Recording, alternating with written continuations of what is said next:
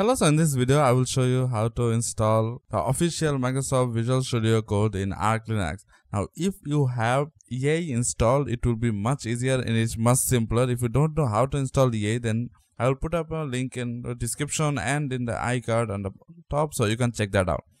So to install this, first you just go into a console or the terminal that you use, and then simply type in EA, which will update your system. So give it a password and it will update everything that you have in your system.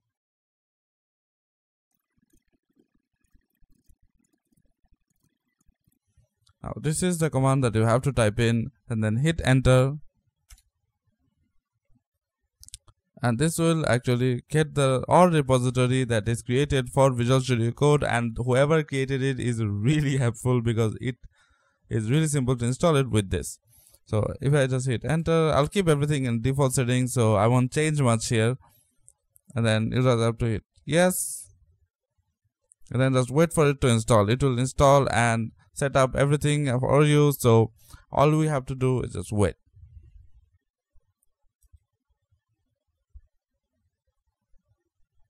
So this may take a bit longer for you because I did install it previously just to check things out and see if it actually worked.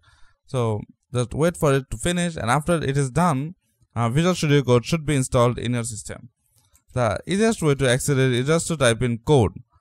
But just to show you that this is the official version, we can actually just go here, and then if I go to here, you can see it just say Visual Studio Code. It isn't the open source version Code OSS. It is actually the official version from Microsoft. So if we click on it, as you can see, it opens up the Visual Studio Code menu, and then you can use it like normal. And as for the terminal part, you can see that if we just type in the terminal code, it will actually also open the Visual Studio Code, so you don't have to search for it whenever you are trying to install. So that's basically how you install Visual Studio Code in Arch Linux, the official version. I hope you guys found that helpful, and I'll see you guys in the next video. Thank you for watching. Bye.